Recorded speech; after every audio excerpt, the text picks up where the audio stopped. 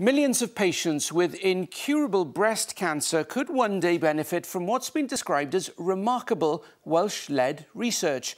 The results of a clinical trial show patients who were given a new drug in combination with standard hormone treatment could expect to have their cancers controlled for twice as long. Experts say the results could help transform breast cancer care around the world. Our health correspondent Owain Clark has this exclusive report.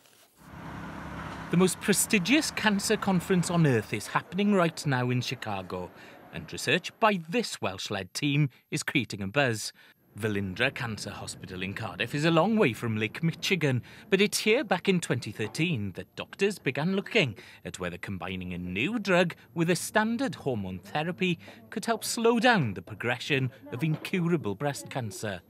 They were astounded by the results. Breast cancer is the most common cancer in the world, and the estrogen receptor positive breast cancer accounts for around about 3/4 of those patients, so the potential impact is enormous. 140 patients in 19 UK hospitals took part in the trial, with half given the new combination. 40% of those experienced a significant shrinkage in their cancers, compared to just 12% in the control group.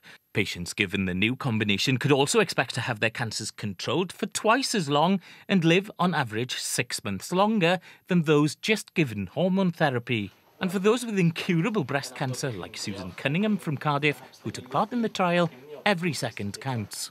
What do you think that difference would make to you? Well, I think it makes a big difference because even now, 2 years later, there's different treatment available, which was unavailable to me 2 years ago.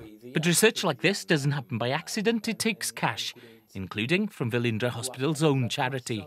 Every penny they raise can make a massive difference in this type of research. Hopefully the result of this clinical trial will not just affect South East Wales, the UK, it will have a worldwide impact and hopefully raise the profile of Velindre and all we're doing here. There'll now be a global trial involving hundreds of breast cancer patients, but the view from Chicago is the impact could be enormous, paving the way for Welsh cancer research to make waves way beyond the Windy City.